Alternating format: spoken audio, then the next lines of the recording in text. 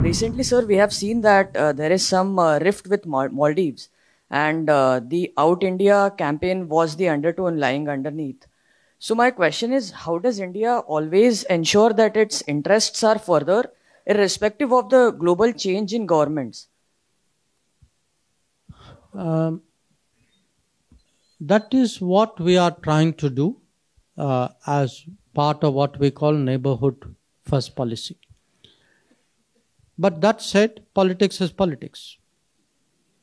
So I cannot, guarantee that in every country, in every day, everybody will support us or agree with us.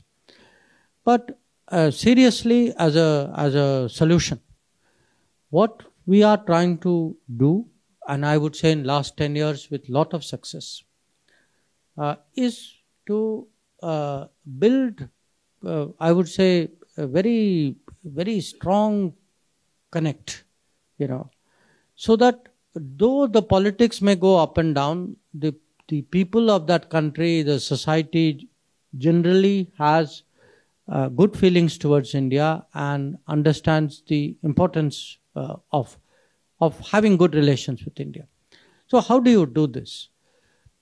What it means in practical ways is that, let us say, we are involved today in building roads, electricity transmission, in supplying fuel, in providing trade access, in making investments, in having people holiday in other countries. All these are parts of how you develop those relationships.